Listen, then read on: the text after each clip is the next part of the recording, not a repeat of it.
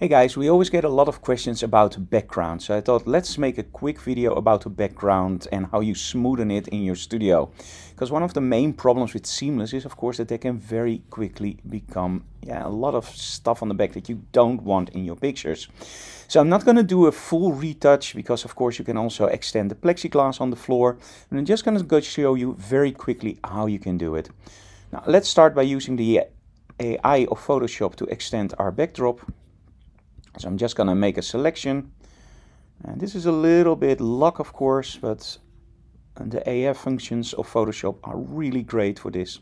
So you just do nothing here and you just press generate.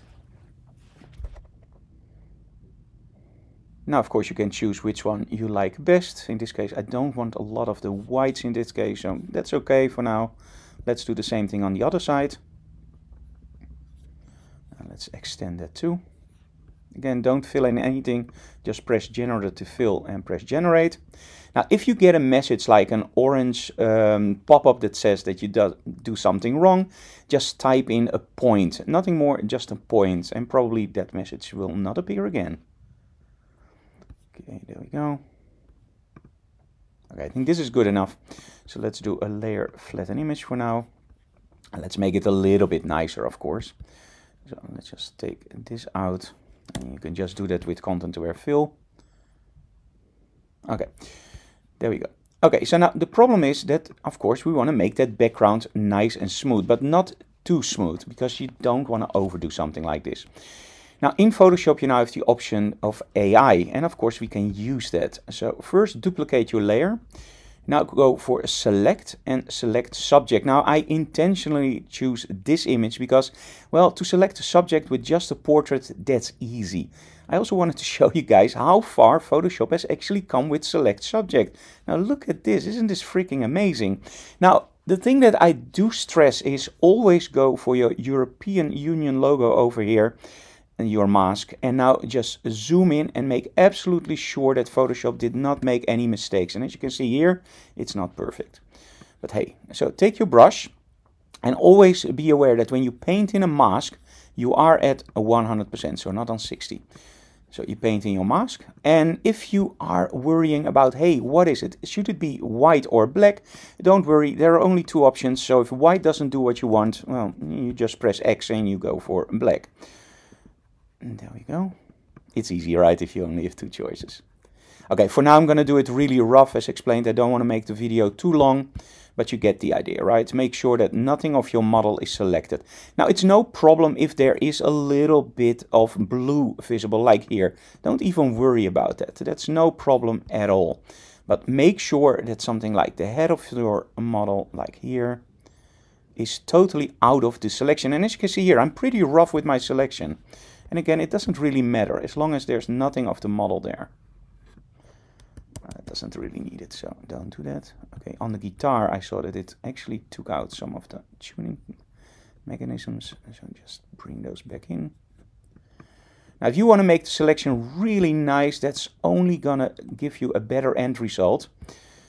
If you do this for internet or a client that just want to make a print, it doesn't really matter, as you can see in a minute. Okay, just leave it like this for now. Oh, this is going to be a problem, so let's take this one out too. Okay, so everything else we're just going to leave because we're only going to focus on the backdrop in this image. Okay, so I have my selection, there we go. And now the most important thing is that you cut out your model. So edit, cut. Now you might wonder, hey Frank, nothing's happened. Yes, it did. Because if I do this, you can see that the model is gone. Now the reason you have to make that selection really nice is because we're going to blur this backdrop. And if there is anything from the model in your selection, that will blur also and will give you a color difference. So we don't want that.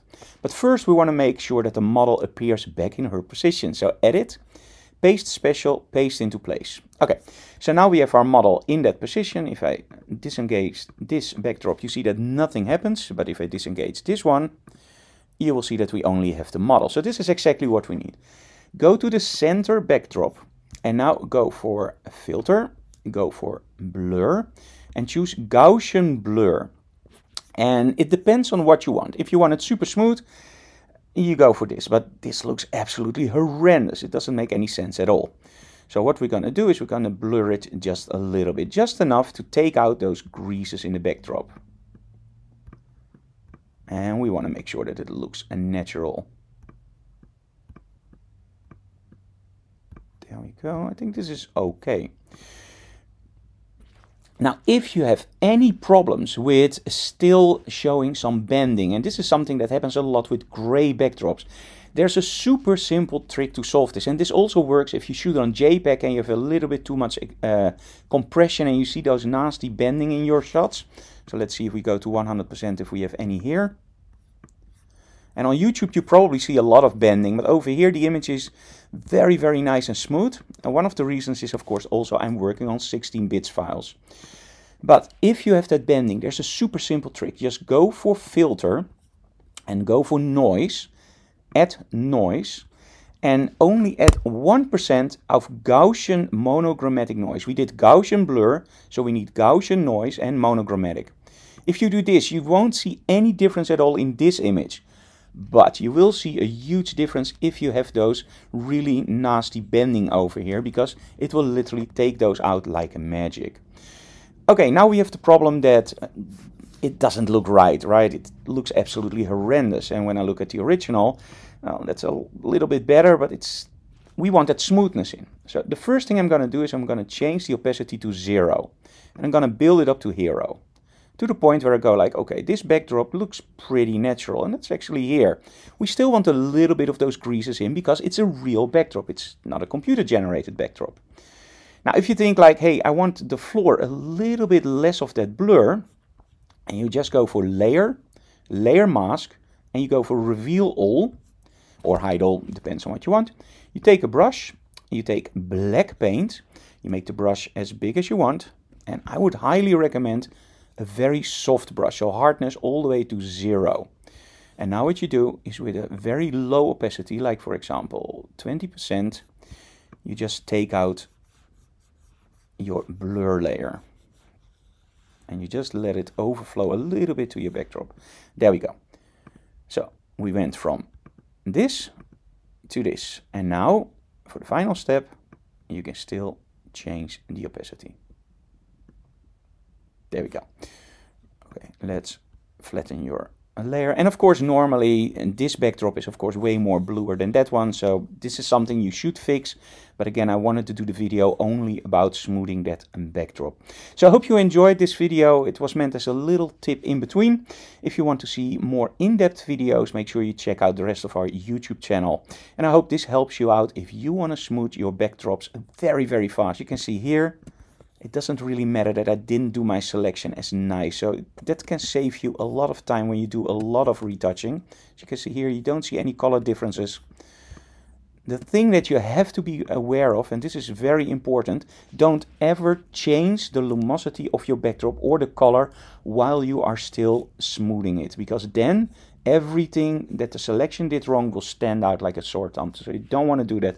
Keep it as natural as possible. Okay, thank you so very much for watching, guys. Share the video, like and subscribe so our channel can grow. See you again next time. Bye bye.